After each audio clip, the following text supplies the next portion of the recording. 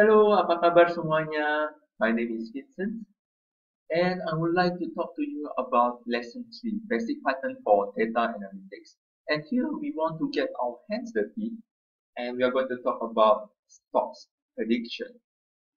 But before we move on to the crux of our tutorial, I would like to mention some corrections and changes from the past few lessons.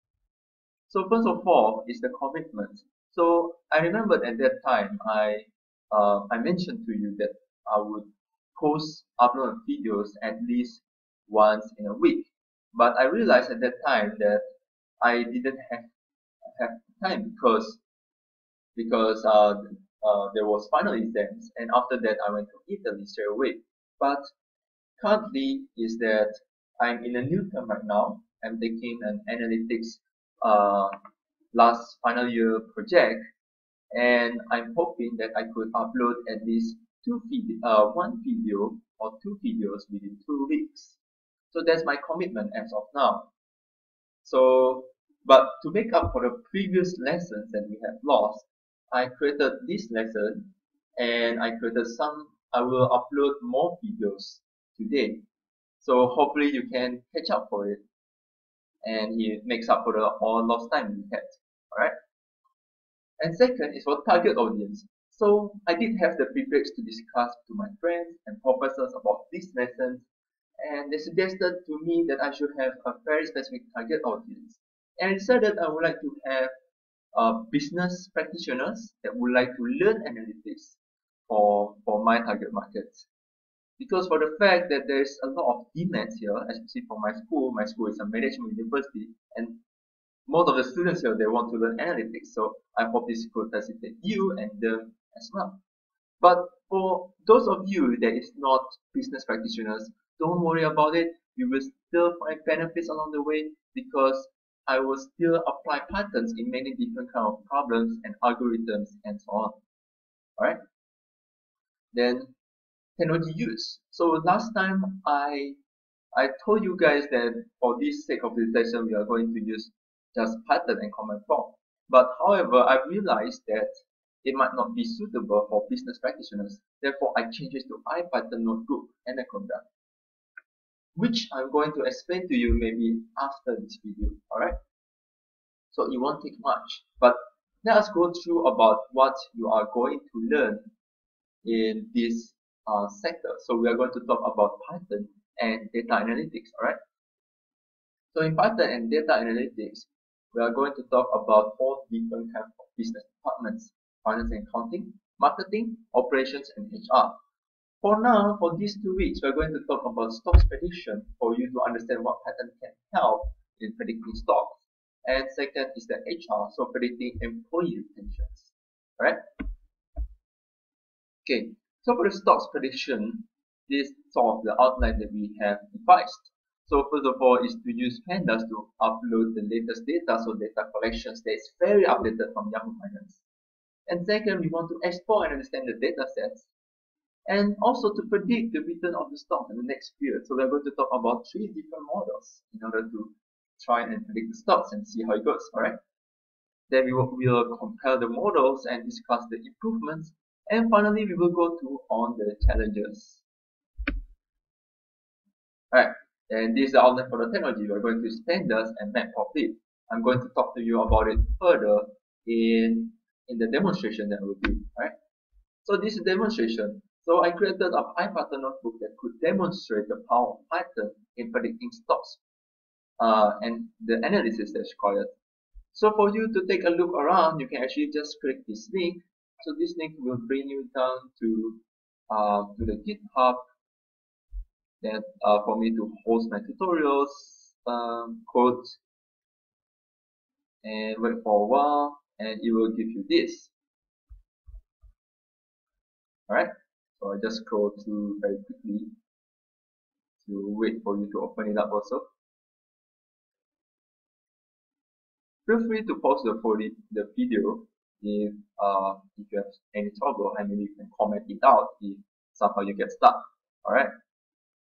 Okay, so for this lesson, first of all, I'm going to introduce you about pandas. So pandas is a data frame framework. So it stores data in a very highly efficient spreadsheet format and functions.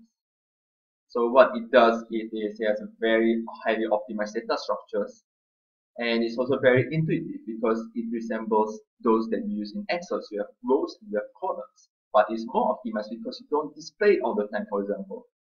And therefore, it can contain more than millions of data, 10 millions of data, even hundreds of millions of data in a very nice and fast way to process it out. Alright. Then afterwards, it computes.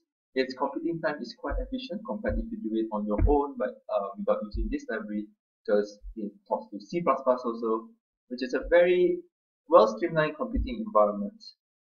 And finally, there's a lot of support to it. A lot of people just keep changing the algorithms, improving it, and therefore, like, you can be sure that there are a lot of supports out there if you get stuck, and definitely you can find a very optimized way to do things there. Right?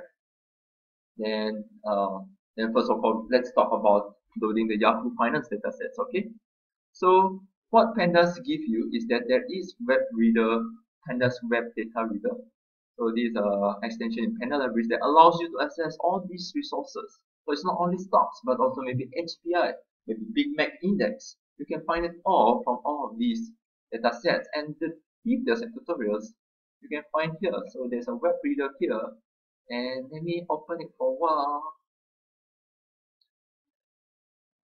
And there you go. So if you want to open for Farmer or French, which is sort of like commodities market, and firms market, then you can actually see that this is the code that is necessary. So just do importing, and then you do a data reader, and then you can find the industry portfolios data sets.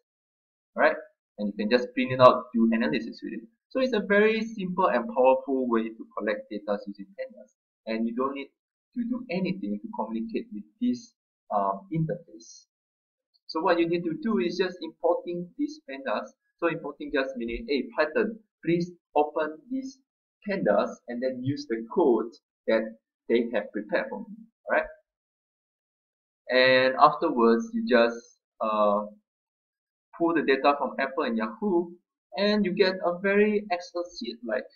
So it's very intuitive. You have date as a row. So if you know Excel, there's 1, 2, 3, 4, 5, and so on until 100,000, whatever. And you have columns. So data frame is just the table. Series is actually the column. So open column, high series, low series, close series. Those are series. Okay. Then we talk about how to explore this. So for this sake of the tutorial, I will talk about rolling mean and return locations. So this is how you can generate rolling means. So the window is 100, right? Then I created this graph. So as you can see, it's very, very nice looking chart. And basically, you can see here that those that are above the trend line, the rolling mean is meaning that the trend is increasing, and those below the trend is going down. And afterwards, we talk about the return. So you can do percentage change with it, and it will give you a very nice looking index also. So this just talks about the kind of risk if you want to invest in these stocks, right? Then afterwards, one more important thing that many people do not do and cannot do just by comparing with, it's very hard to do just by comparing it with like Yahoo Finance and opening one by one, is doing competitor analysis. So it's very simple, just get the data by using web data reader. Apple, GE, Google, IBM, Microsoft, those are very close competitors. And afterwards, we change it in a way that it gives a percentage change for each different company in a very nice looking matrix, right? Then we can do scatter plot and see how the returns of GE and appear, alright? We can do it together with all the companies. And if you see here, I have a KDE. So KDE is a kernel distribution estimation. So what it does is it gives a very nicely looking normal distributions to give you like whether it's like highly skewed. It is skewed in the right or left. So what it means is that for Apple, you can see that most of the returns are positive returns compared to GE or Google. So maybe it's good for you to invest in Apple, or maybe even better is IBM because it's very leaning to the right. All right, very leaning to the positive side. Well, not the dark side. And afterwards you have the correlation. So the heat map tells you like the IBM is very correlated to GE, and if you see the graph here is 0.5, so it's very nice correlations. Maybe you can predict GE stock price by looking at the IBM performance, right? Then afterwards you can chart this out in a very nice looking risk and expected returns, and you can kind of see based on the risk and expected returns, I would like to IBM to be my my company that I would like to invest in. And it's very simple. You can just change like add-on companies just by changing the data sets, and you get everything by running all of this all over again. Doesn't take you minutes. So it's very cool. And afterwards, we are going to predict the stock prices by using these three models and these four predictors, these four things, and we want to predict the adjective clause, so you'll be as a label. So I'm going to show you how it works step by step. It's actually very simple. To build the model, you actually only need this and the importing to build one model. And that's it. You can actually test this out. You can see that, oh, the linear regression confidence is actually quite high. It's 0.96. But it doesn't talk about the accuracy because it just says that it's linear. Alright? But the most important stuff is that when you try to forecast it and then you plot it, you can get a very nice looking chart of the predictions of the next few periods. So the blue line here talks about the forecasting, and the next time you can see, oh, it might be having the trend line that's going up, so maybe I would like to invest in it or not invest in it. So you can do this with many kind of different companies just by changing one word at the up there when you are importing data and just rerun the code all over again to see different charts. And this will be a new way for you to predict stocks market for you that do not know how to use Python, right? Then of course there's the improvement to be done. It's still not that good yet. So maybe we can do sentimental analysis. We can try to see what Donald Trump do with Apple, for example, and what people comment about it. Is it a bad thing? Is it a good thing? And then we can use that sentimental analysis in order to predict, or maybe make general predictions whether we should or should not invest in certain company. Alright, so that's it about my tutorial. So the next lesson, I'm going to talk about lesson 4, basic pattern for data analytics. But for the step-by-step tutorial on how you can do it, feel free just to check on my GitHub, or maybe click on this playlist above.